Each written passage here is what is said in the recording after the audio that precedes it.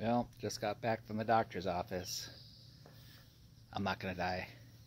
And bees are still in the tree. They haven't made it to the swarm trap, so my plan is to put my bucket on the end of my long pole and do a little tappy tap underneath.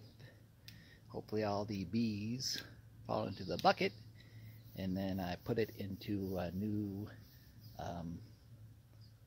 home for them, a little new hive, a little temporary hive. Looks like